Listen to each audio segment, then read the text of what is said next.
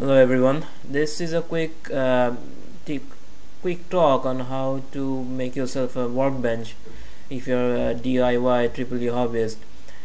Now I have downloaded a couple of videos from the internet and have taken a couple of snapshots. I'll be going through those snapshots to tell you which are good and which are bad practices. Now what you see here is a standard workbench. It is this person designed his works in an L-shaped bench. I particularly like his ideas that the computer is on one side, and on the adjacent other side he has this anti-static mat which is used to do sensitive works in electronics. That is very handy, and I like his table lamp very much because this long extended table lamp, and it has a magnifying glass within it. It gives you a clear view of what you're working on, and your soldering tools, your multimeter are rightfully stacked at the right hand side of your workbench, and there is a good leg clearance down below. You need that if you want to be comfortable during your working hours. Heavy machineries which you do not need frequently are at the corner of the table and outside on the shelf, and up over here you see his oscilloscopes and other digital instruments which are not frequently used, but you need them handy and ready when you need them. Because they're heavy, you cannot move them now and then, so it's better to put them somewhere permanently. Okay, there's another view of it. Now, as I said, the soldering tools, the multimeter are better to be at the right hand side for a right-handed person. It gives you a better access. And notice that there are few power outlets on the wall. When you're working on electronics, this is very much handy, and you want that in your workbench. Stacking electronics and other materials, you need this kind of box. If you don't have this box, it's quite hard to manage your stuff. His oscilloscope, and notice what he has done here. Below his computer he has made a storage space, but he did not want this storage space because when you'll be working for long hours, you want to be very comfortable, and you'll need a lot of amount of surface area and clear spaces. So you do not want this stuff in your workbench. What you need more in your lab or workspace, that you need a large amount of space to store your materials. If you have drawers, it's easier to maintain and keep track of stuffs. This kind of shelf does it too, but if you don't have this, if you don't require such big spaces, I would suggest to avoid it and go for this kind of boxes.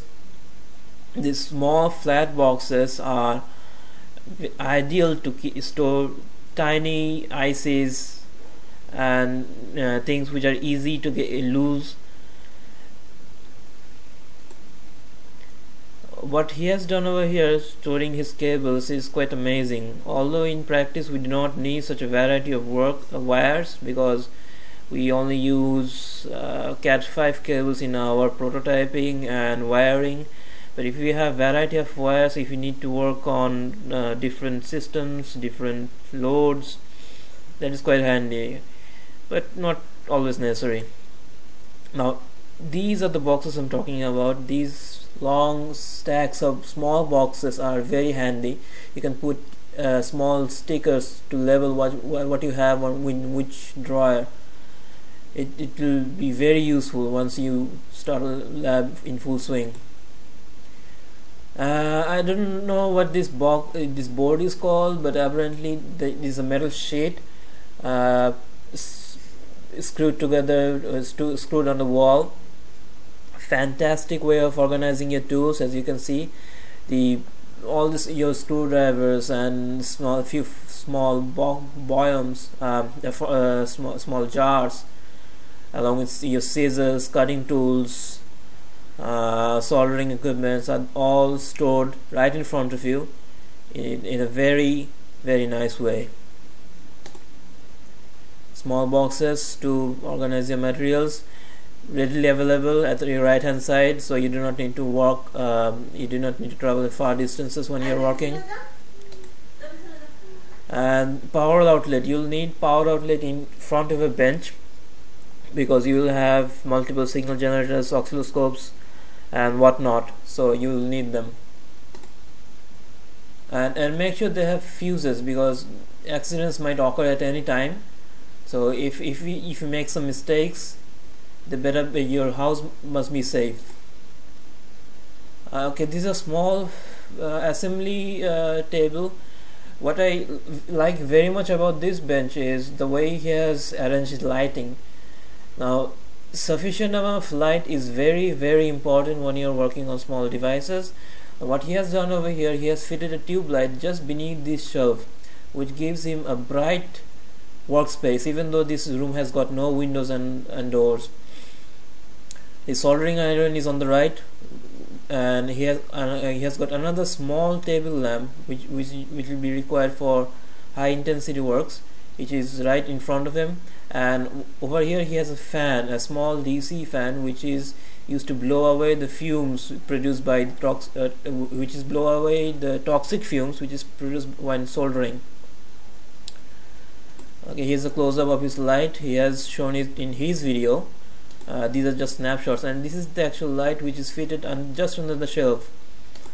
Alright, now his way of hanging and organizing wires are fantastic, because in a lab you'll often find yourself with long wires and cables, and it's very hectic to manage all of them.